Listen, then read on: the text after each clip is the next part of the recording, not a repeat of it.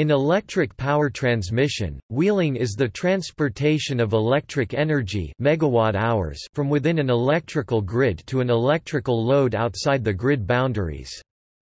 Two types of wheeling are: 1, a wheel-through, where the electrical power generation and the load are both outside the boundaries of the transmission system, and 2, a wheel-out, where the generation resource is inside the boundaries of the transmission system but the load is outside. Wheeling often refers to the scheduling of the energy transfer from one balancing authority to another. Since the wheeling of electric energy requires use of a transmission system, there is often an associated fee which goes to the transmission owners. In a simpler sense, it refers to the process of transmission of electricity through the transmission lines.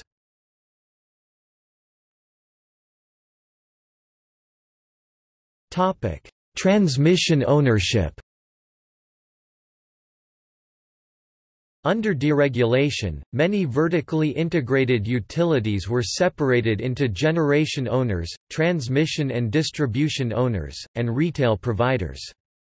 In order to recover capital costs, operating costs, and earn a return on investment, a transmission revenue requirement (TRR) is established and approved by a national agency such as the Federal Energy Regulatory Commission in the United States for each transmission owner. The TRR is paid through transmission access charges tax, load-weighted fees charged to internal load and energy exports for use of the transmission facilities. The energy export fee is often referred to as a wheeling charge. When wheeling through, the transmission access charge only applies to the exported amount.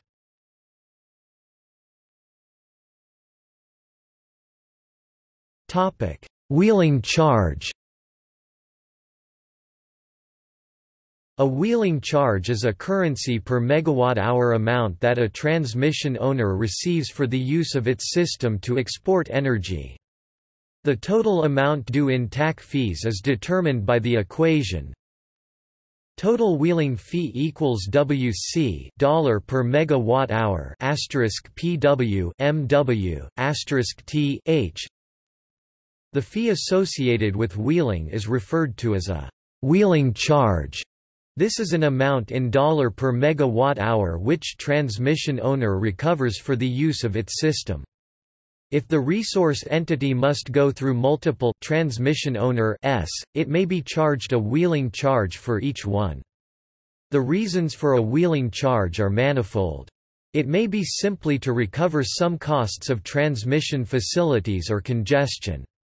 However, another motivation would be to keep prices low. For instance, if the electricity prices in Arizona are $30 per megawatt-hour and prices in California are $50 per megawatt-hour, resources in Arizona would want to sell to the California market to make more money. The utilities in Arizona would then be forced to pay $50 per megawatt-hour if they needed these resources. If Arizona charged a wheeling charge of $10 per megawatt-hour, Arizona would only have to pay $40 per megawatt-hour to compete with California.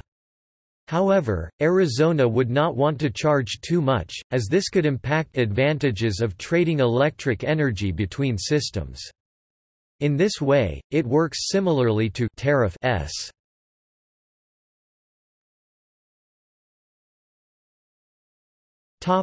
See also: Power outage, V2G.